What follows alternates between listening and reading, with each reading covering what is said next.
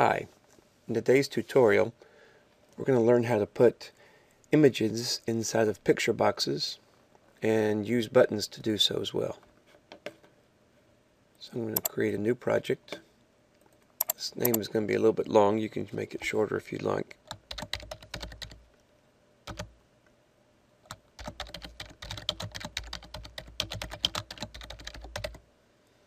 Images, picture boxes, and buttons. As I explained in the previous tutorial, we're going to add a bunch of pictures to our resources.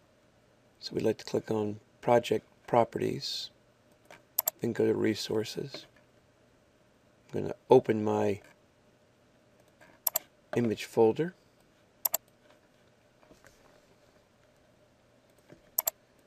Drag those 6 small background images into my resources box.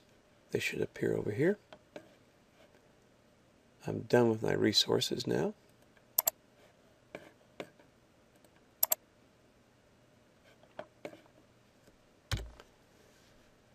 In the previous tutorial, I showed how to put a picture as a background image on the form. Today we're going to create a control called a picture box, and that is what we're going to use to contain our image. So here under the common controls, we're going to choose picture box.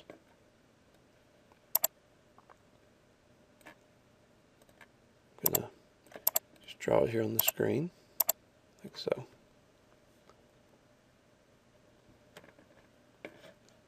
Over here in the properties window,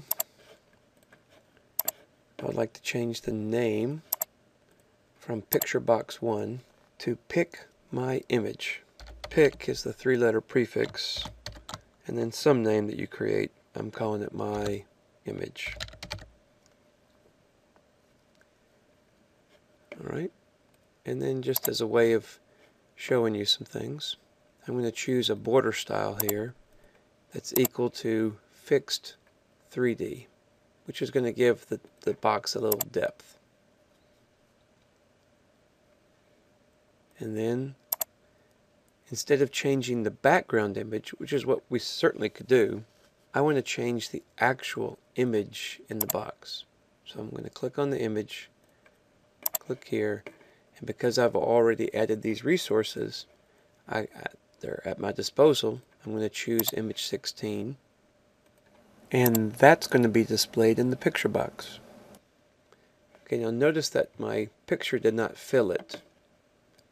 If you want to play with that, you need to come down and look at the size mode. Right now it's normal.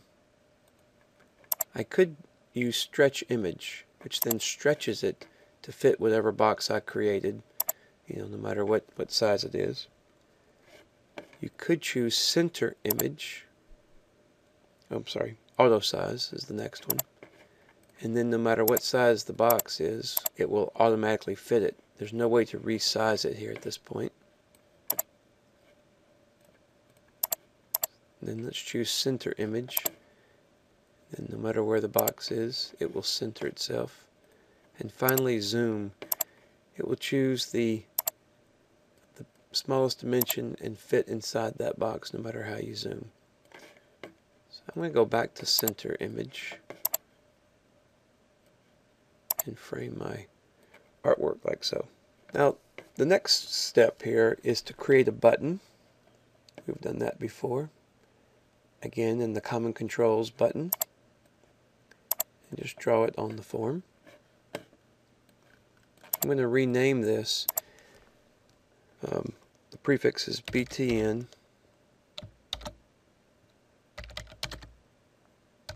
image 13. Okay, BTN image 13. This is not very efficient, but again, it's just for a little tutorial. The text I'm going to change to image 13, so the user knows whenever you click on that button, we want image 13 to appear. Now this is image 16. What we'd like to do is have the user click the image 13 button and have the 13th image, the image 13, appear in the picture box. So this is a user-defined event. We're going to control it with code behind the button. So we're going to click the button, double-click the button, and that will open up the click method of the button image 13, BTN image 13. This is a subprogram. So the code is pretty simple. We'd like to change the picture box, which we called pick my image, right? So spacebar.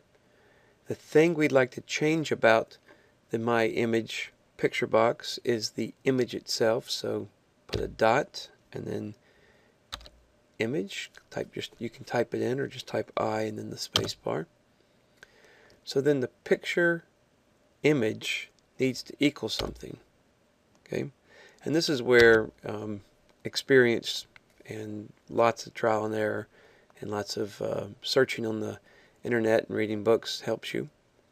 The thing we want to type in here is the word my.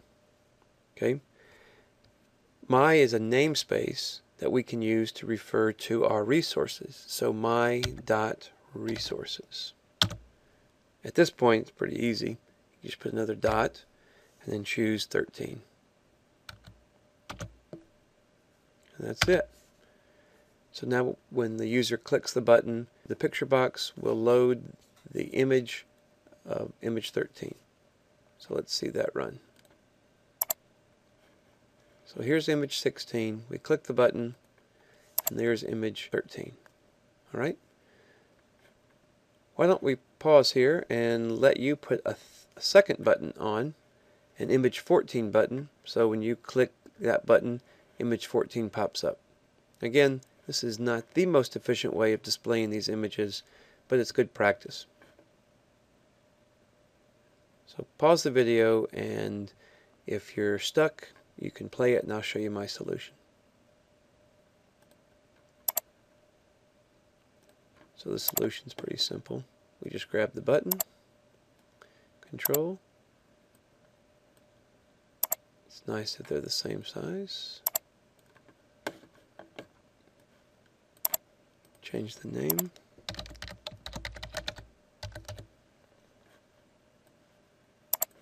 Change the text so the user doesn't get confused.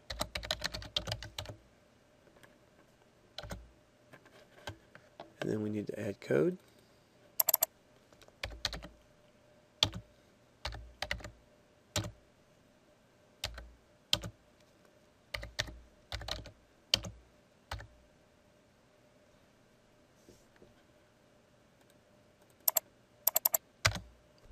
Alright, so now if we run this, 16, 13, 14.